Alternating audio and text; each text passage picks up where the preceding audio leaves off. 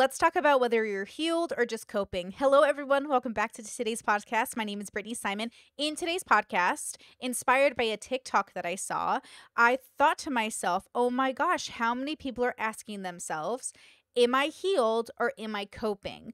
And I wanted to ask myself that. As you guys know, I'm obsessed with introspection. It's a journey, it will take a lifetime. But I do think that I'm having a real relationship with myself on a daily, minute by minute basis, really. And I have to ask myself, how many parts of myself are still unhealed, right? Because I am a product of trauma. I'm a product of existence. I'm a product in the making. And, I'm not a perfect person. There's going to be a lot of flaws. And I know there are things about me that I still want to heal.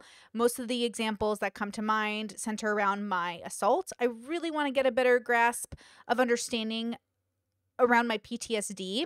And I understand I'm very fiery about that subject matter, because of course I want to protect victims and I want to talk about how it impacts people long term. Not everyone's impacted the same, but I'm still dealing with it for a lot of reasons. So I know there's a wound inside of me that needs to be healed, right? And so that's something that I want to discuss with you. But before we jump into it, let's go ahead and watch the TikTok that inspired this thought process. Links down below for her TikTok channel. Stuck in my head, in real life I'm in bed, my belly's being fed and I'm okay, I'm just fine. So you guys get the theme, right? It's this idea of, am I healed or am I just not in the environment that usually triggers me? You guys know I love my family. They're really, really great, but they are far from perfect. Everyone is far from perfect, but they're very conservative. And as you guys know, I have borderline personality disorder, which the therapist is pretty sure occurred because of the rejection I felt as a gay kid growing up in a conservative household, right? Lots of really interesting things there, lots of things to explore. I have a relationship with my borderline that is ongoing, but I'm in the maintenance process or time of that healing. So I consider myself in maintenance with the borderline. So I'm not like healed from the borderline, but I know my wounds are calloused over. So now my wounds, I understand where they've come from. I understand why they're there. I haven't been triggered. Like I haven't split or done anything like that in over 4 years. I've been in constant maintenance. I know some people on the internet will think once you have borderline, you're always wounded. Once you have borderline, you never not split. But studies show that people who get therapy with borderline personality disorder do get better. And over time, it basically goes away. So there's a lot of hope for us. There's a lot of hope for if you know somebody with borderline. So don't give up. Don't listen to the internet. Don't listen to people who have already given up on you. Don't listen to people who've given up on themselves. You can get better. You can heal your wounds.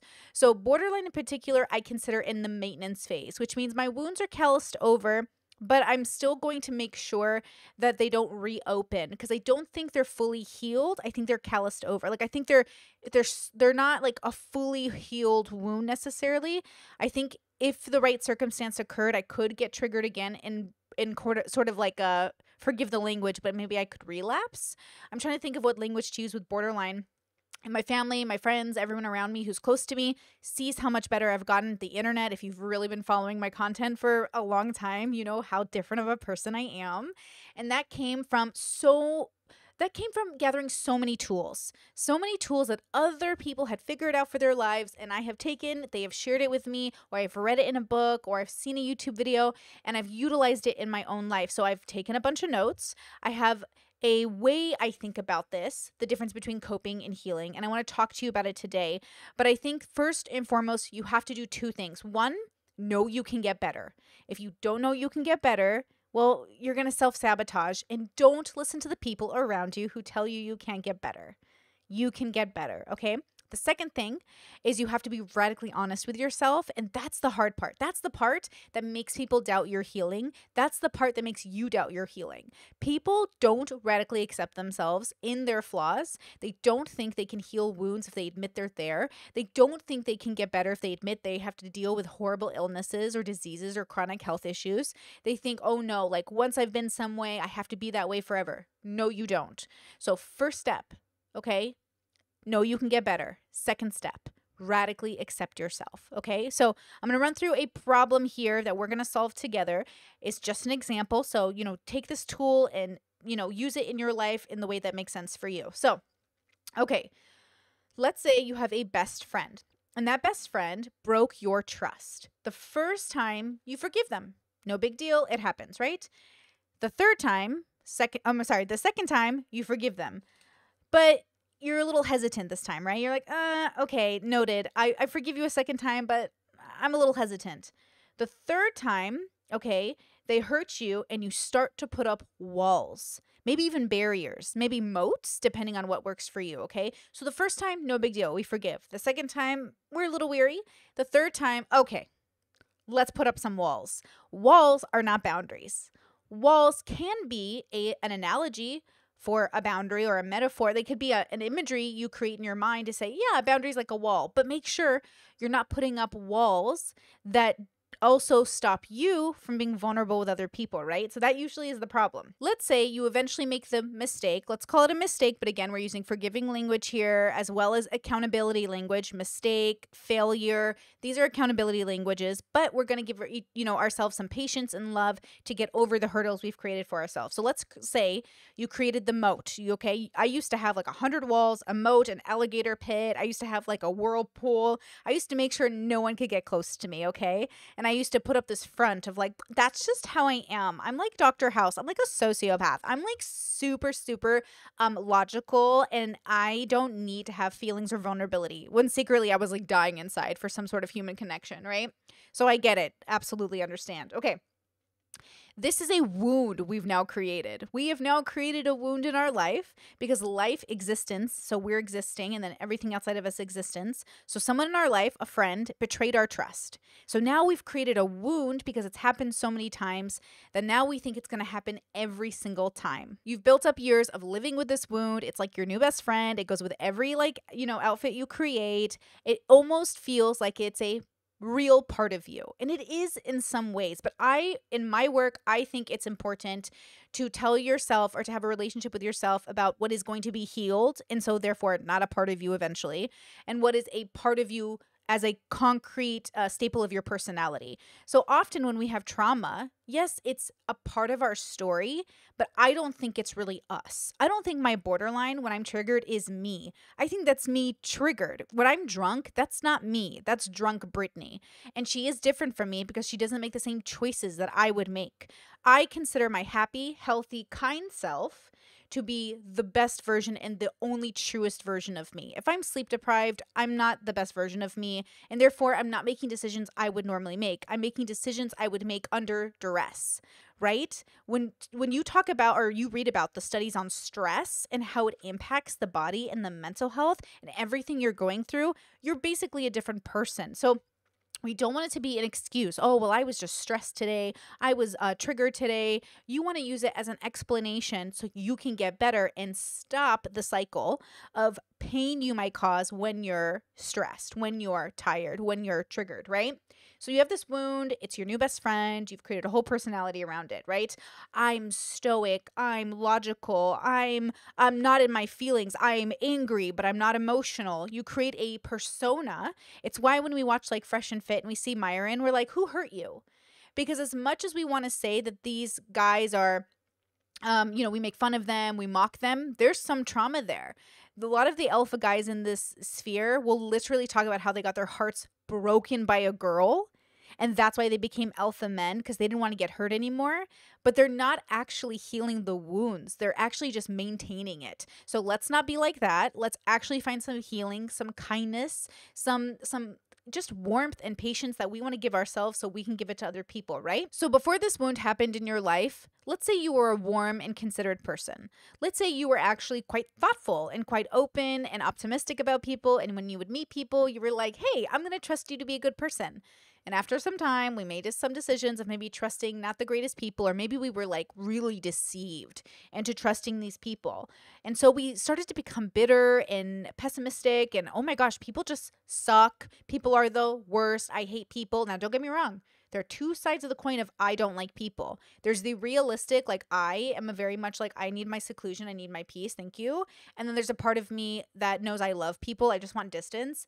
But there was a stage in my life where I was like, I hate people. I hate people so much. But I didn't hate people. I hated the wounds that people caused. I hated the pain that people caused. And I still kind of do.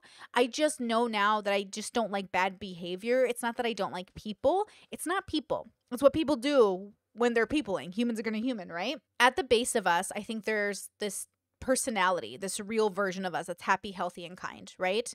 And I think that's the version of us we want to bring back to the surface. It's not that we want to go back and be that person, because that can't happen, but we want to elevate that part of us so we are that person most of the time. We are happy, kind, and healthy. And that version of us is very specific. For some of us, the journey is very short to find that version of us, to resurrect her from the dead, or him or them. But for some people, it's a longer stretch of time, right? I would argue that I have been in search of a good version of myself before trauma from like 9 till 30. That was my journey, okay? And at 30, I kind of woke up one day after doing lots of work, and I had this epiphany, this moment where I was like, oh, okay, things just kind of clicked for me. Now I'm still, like I said, healing from certain wounds. I'm still on a specific journey, but the journey is mine. I'm no longer bitter at the world. I'm more like, okay, humans are going to human. This is my radical acceptance mantra that I tell myself. Humans are going to human. I radically accept that human beings are going to do exactly what they think is right. And then I, as a consciousness, is going to decide how to have boundaries with those people. I don't want to destroy the world. I don't want to hurt people. I don't want to encourage people to hurt each other. And in order to do that, I have to first get it out of my mind that I know what's good for 8 billion people. I have to first remind myself that I am a person with an ego like everyone else on the planet. And assuming I know what's best for everyone else is the same mistake everyone else made before me. Oh, I know better than you. I get to dictate your life. I know what's sin. I know what's healthy. I know what's... You know, and I know that there is a capital T version of humanity that's sort of healthy and kind. Whether or not we'll have a relationship with it, who knows? But for me, I know I can have it with my consciousness. I can't have it exactly with humanity. I don't know how to make humanity healthy and kind and all these things that I want for it. But I know how to do it for myself because I'm learning and I'm picking up tools and I'm getting better at it, right?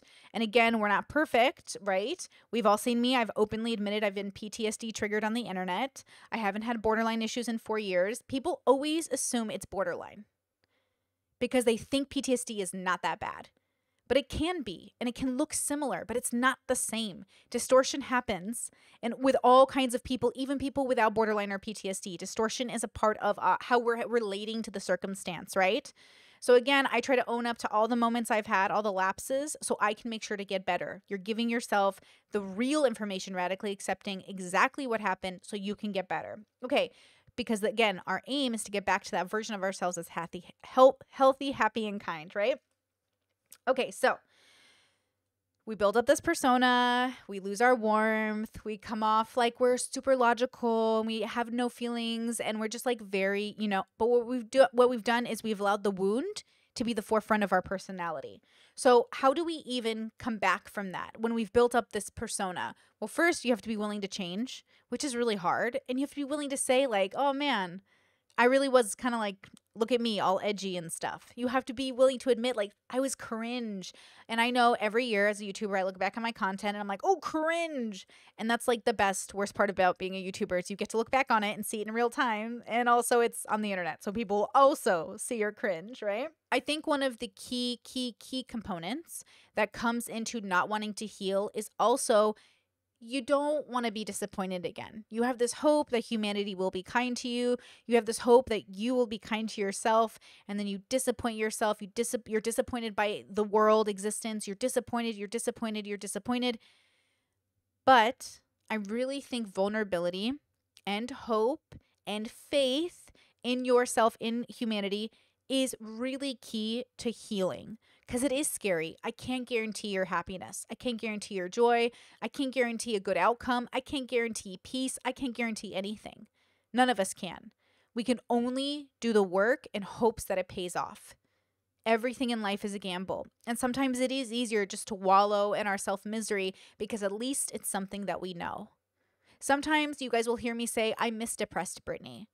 But man, I don't really want to go back there. I worked so hard to tackle my depression, to tackle my borderline. I worked so hard because if I didn't, honestly, like it would have unalived me.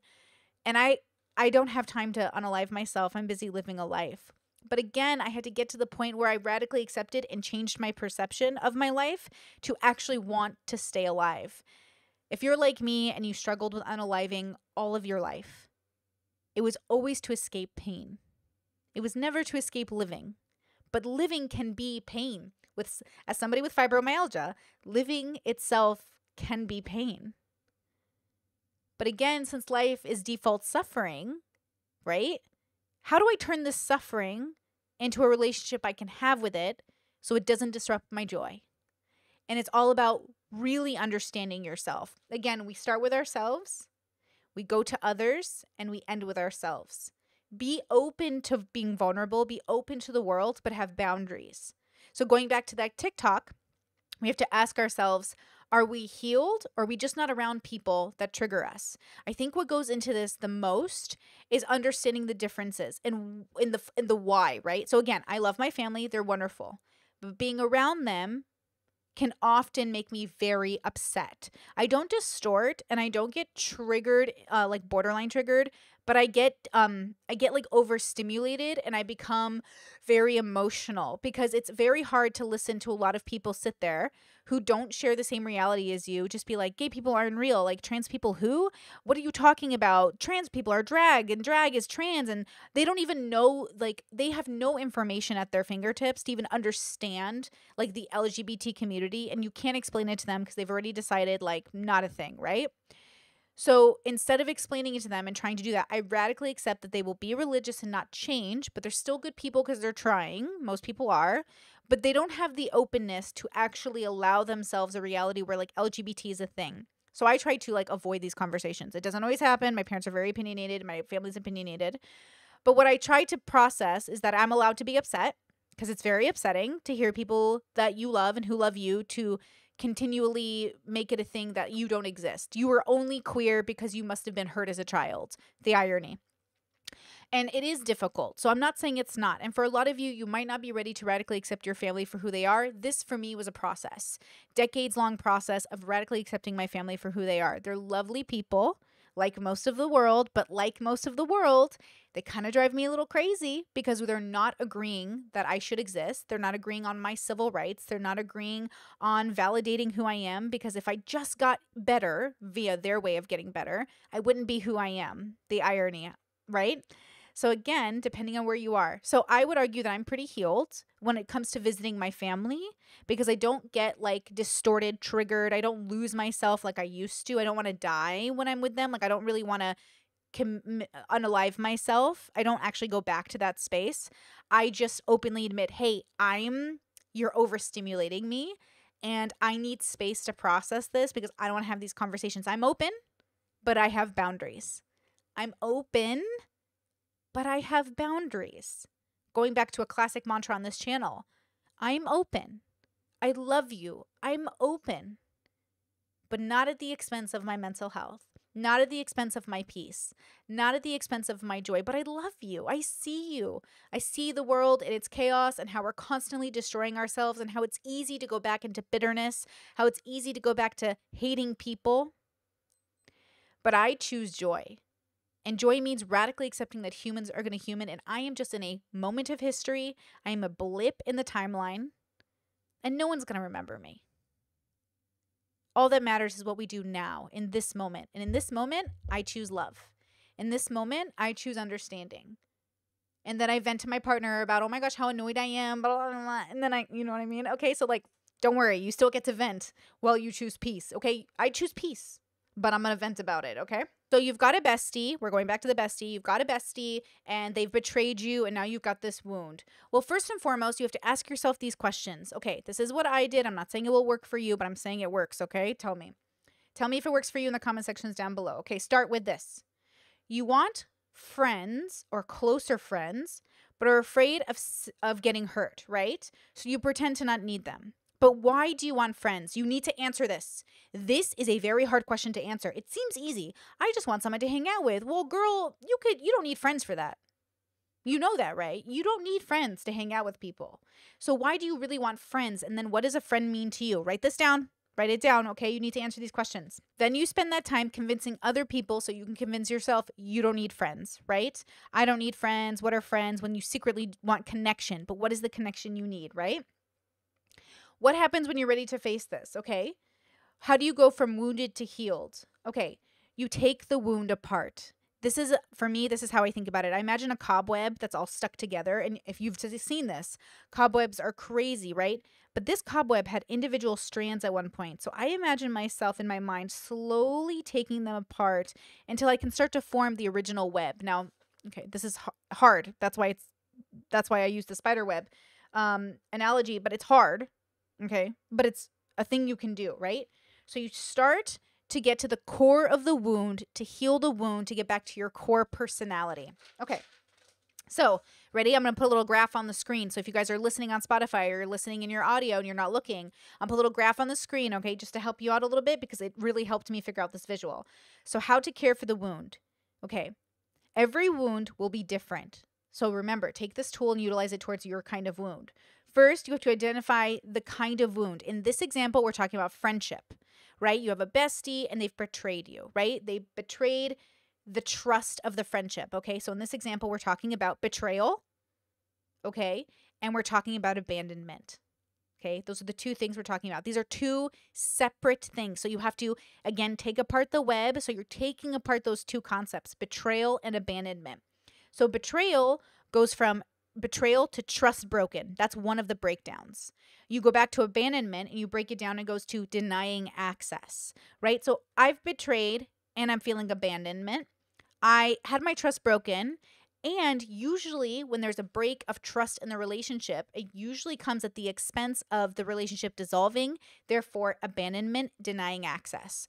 So now, because we've broken up our friendship, we're not friends anymore, right? Because trust has been broken. Or I can maintain a friendship with you where my trust consistently gets broken. But then where do my boundaries come into play, right? Where does my peace come into play there? So then you break it down more. Betrayal, trust broken. What is trust? So now you have to identify what is trust. For me, trust is the expectation of the negotiated expectation. So trust is the expectation of the negotiated expectation. Okay, we negotiate. You will not tell people my secrets. And then if you tell people my secrets, now I can't trust you to hold the expectation of not telling people my secrets, right? So we've made a contract and you break the contract, right? So we go back to abandonment. Abandonment is denying access. What is access? Now, access is a hard one because I'm open, but with boundaries. So how do we pair when people should have access to us? So for me and my family, love them to bits and pieces, love them so much, would fight the world for them, right? We have a very much like I'm open, but with boundaries, okay? I went to therapy and took those tools and gave it to my family to the best of my ability for those of them that would take it. And I said, hey, look, I love you, but like I can't be around you right now. I love you, but like this conversation is making me feel uneasy. I love you. It starts off with love. Always love. I love you or I love me, but love has to be the center. I love enough to want peace. I love enough to have boundaries. Not to put ultimatums on you, which I don't technically have a problem with depending on the context, but to say, in order for us to continue having a healthy interaction, let's take a break. I'm not abandoning you. I'm not leaving you, but I am denying access to you on a spectrum. I'm denying access to you right now, but I will reopen access when we're in a better state, right? This is to be negotiated, to be explained, depending on your investment in the friendship, right? In the interaction. So with my family, of course I want them to know I love you, but I need some space, okay? I need some space because if I give you access to me right now, unfiltered, unchallenged, with no boundaries, I will loop because right now you're not seeing me. I think there's this misconception that when people love us, they can see us fully. I think there's this misconception that if I find the right group of friends, they're going to see every part of me and they're always going to treat me perfectly. But I don't think that's how it works. I think people come in and out of your life and some stay for a long time and some stay for a little time and they see parts of you and you connect and you get along. But I don't think people see every part of us enough to never hurt us. I don't think even seeing every part of you means you don't hurt each other. It could just mean you don't hurt each other on a certain level. Like, I think my partner, who I married, is bound to just hurt me less over time in very small ways because we see each other so much. But that doesn't mean we won't accidentally say the wrong thing or do the wrong thing or accidentally be a human and hurt each other. We just probably won't hurt each other to the same extent that my parents, you know, unawarely, even though they are aware, tend to do because they refuse to see the queerness in their children, right? If you can't see a part of somebody, you're going to think you're always doing good for them. The road to hell is paved in good intentions. And I think so many people want to love us with their good intentions, but that's not okay. So you have to be the one to say, I love you too, but boundaries. I'm open, but with boundaries. I love you. Boundaries. Okay, so let's go back. So betrayal, trust is broken. What is trust? It's an agreement, not an assumption. So many people, like I said before, make the assumption in relationships, this person loves me, they'll see me. This person loves me, I can trust them. Trust is negotiated. The mistake is the assuming part, right? I assume my partner will do X because that's what I would do as a partner. Well, is your partner you? Are you marrying your consciousness? No. You're marrying a whole new consciousness all on their own, a person who has a relationship with the world, and you need to make sure they understand you. Abandonment, denying access. What is access? Time and intimacy. So going back to when you're forming those boundaries, you're saying, this is my time and here's my intimacy. And I might need to take a break from both of those things because we're sharing in a symbiotic way. But when it starts or stops becoming symbiotic and it feels like I'm putting in a lot and you're putting in nothing because we're not meeting each other, we're not seeing each other, maybe it's time to take a break. We're negotiating for time and intimacy with the people we love and with the people we want to build trust with. So if you have a bestie and you guys are friends and then trust is broken, well, time and intimacy need to be renegotiated, right? You're talking about your literal time and intimacy, your psyche, your sense of peace. You should constantly be updating that relationship with yourself and others. So I made another little graph here. Okay, I'm going to do it with my hands, but I'm also going to put it on screen here. So you have yourself, right? Always yourself. Okay, you have yourself, themselves. Okay, your friend, you. Then you have the middle part, which is together. So you have like these two little balls. That's how I imagine it. And we're our little floating conscious, we're like these little souls. And then these souls come together and it's like, oh, a new form of a shape. And then they separate again and then they come together and then they separate again. And when you are together, you're different because you're a different shape. And when you're separate, you're different because you're a different shape, right? So you want to make sure that when you're separate, you pay attention to the details of that shape, your mood, who you are, where you're at, where's your sense of peace. And then when you're together, you have to ask yourself the same questions. Hey, I noticed that when I'm with you, I don't always feel good about myself. I noticed that when I'm with you, you kind of like take little jabs at me. And I noticed that the shape I start to form when I'm with you makes me feel icky. And then the person can go, oh my gosh, like, what am I doing wrong? I'm so sorry. Or they can say, sounds like a you problem, which, don't get me wrong, many times in my past, my sister and I would have that classic TikTok argument of like older sister bullying younger sister and younger sister saying like, why are you being so mean? And older sister saying, sounds like you're sensitive. My sister and I have had that argument many times in our youth. Absolutely. And there is a reason that stereotype exists, but it's our job as we age to make a more concerted effort to have a more peaceful relationship. And again, it has to be because we want it. It can't be because one of us wants it. It has to be both of us because both of us are forming this shape together. And then we have to radically accept what shape it can even take. I think there's this assumption, once again, I've heard from people saying, well, if you love me, you'll want to see every part of me. I don't think that's true. I think that's only true for partners you have lifelong relationships with. I don't think that's true for friends. I think because I consider parts of myself so important, like I consider my sexual part so important, who I'm physically intimate with so important. How can I ask my friends and family to see that part of me, y'all? So when you say like, oh, I think we should be able to see every part of each other, ma'am, this is not the South, ma'am. What are we talking about, ma'am? Like, no, thank you, ma'am. So again, I think there's a misunderstanding here about what seeing every part of you could look like. So instead, I would prefer that people see what they can and we build a relationship we can with that. So when we're building trust, we're building time and intimacy with somebody else. It's why I'm always shocked when there's like this misunderstanding between friendships. Like, oh, how did we get here? Well, we probably just didn't talk clearly about it. We probably didn't have the right conversation. We probably didn't build the right stepping stones. And that's why I think everyone always talks about foundation, building a good foundation, right? Like I've had the same lifelong friends for a really long time at this point. And though I've had a lot of friends come and go, I've had a few betrayals myself. Let me tell you, they could write an anime about it. I know now looking back in hindsight exactly why the things happened the way they did. It's canon, girl. It's a part of the road. It's a part of your story. It's a part of your anime that you will make mistakes along the way in your life. Whether you're 30, 40, 15, 12, 9, 100, there will be moments in your life where you're like, oop, miscalculation. You have to be forgiving to yourself, open with yourself. You have to radically accept your mistakes, and then you have to heal the wounds. So when I looked at my life and I thought about, man, all these abandonment issues I have is about like time, intimacy, trust, boundaries, agreements. It's about really knowing what I needed. So when you ask yourself, like, am I healed or am I just away from all the things that bring up my wounds? And it's really about testing it out and seeing. Like when I was home back in the summer before I moved to Europe, I went home, stayed with my parents for about a month. And man, every time I live at home, I remind myself of why I cannot live at home. So you guys know I would rather get 4 jobs and live on my own than live at home. Even though my family will feed you, love you, watch shows with you at night, laugh, like it's so fun being home as a visitor. I love visiting my family. But when you live there for a long time, you remember like, oh yeah, my parents are really religious. So there's going to be like lots of Catholic references and oh my gosh, I can't say and oh my gosh, I can't do X, Y, and Z. I can't dress how I want. They're very conservative, no midriff in this town.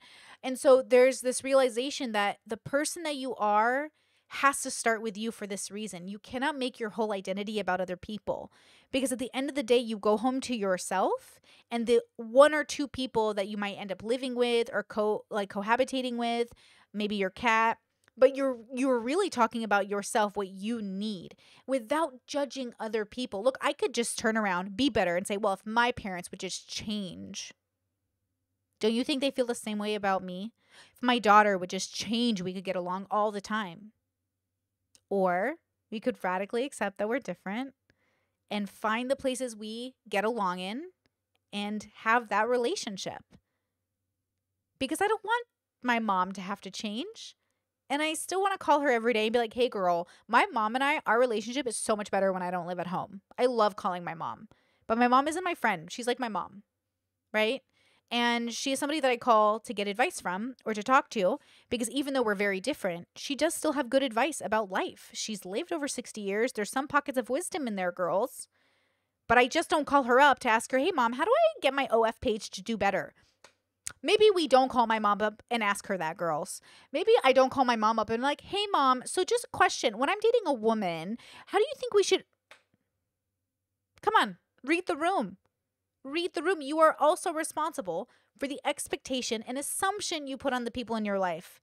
I think because we're raised with this assumption that our parents will be there for us always, we twist what that could mean. I just wanted my parents to love me for everything that I was.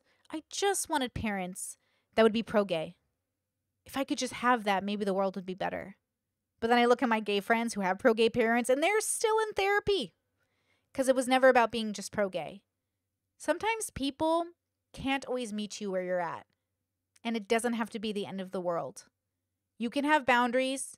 You can have healthy relationships. You can have dysfunction in the relationship because sometimes not everybody gets the right kind of help they need and still maintain your joy by having the boundaries. Somebody in your life might still have to deal with the dysfunction of their own life. Maybe you have some of it as well. I feel like everyone has dysfunction on a spectrum, right? You can still be happy and healthy and kind if you're self-aware enough to care for it, to heal the wounds, and a process that some of them might take years and years and years and maybe even a lifetime to heal. You can get better. But it doesn't mean everyone around you is also going to get better. So start with yourself. What do you want and need? These are different things. Need is a necessity. Want is that would be nice. Ask the existence, hey, do you want this? What do you want? See how it works with what you want and need. See what you can work out, and then make sure you still choose your joy at the end of the day. There's so much pressure from people around us to cater to the needs, to sacrifice your own on behalf of theirs. There's so much push from the world to say, suffer for me. And sometimes, because we all have to suffer in some ways, maybe we need to, but I think you can get out of that cycle of unnecessary suffering. There's a lot of unnecessary suffering, and hurt people hurt people. And it starts with you. You are not exempt from being the hurt person who hurts other people. So you can heal your wounds, but you have to break down the wound itself. Why is it there? Mostly expectation is not aligning with reality, right? And we're not negotiating well our boundaries for our intimacy and our time. You are separate, right? When you're separate from someone, you are a completely different shape. And the moment you combine yourself with somebody, friendship, lovership, parents, the shape changes because you're now in a collaborating, right? You're collaborating. So when you're collaborating, be aware of that. I think sometimes what happens is that people will be in a collaborating situation, but they'll be like really selfish and like, I'm going to do what I want to do. Fine, but you should do what you want to do when you're solo. And when you're collaborating, you should try to compromise because you're collaborating. But when you're not collaborating, you know what I mean? Then you don't have to. You can just do whatever. So you have to know the circumstance in which you're even evaluating. Like you have to evaluate the situation realistically, right? Anyways, I really like that TikTok. I thought it was funny. It's a good question to ask yourself. Are you coping? Hiding away from all the things that make you upset so you can pretend you're good?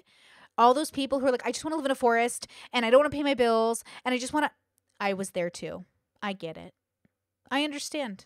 It sounds really nice, right? I'm just going to live in a forest. Tell me that's not a cope. Tell me that half of cottagecore audiences aren't just coping.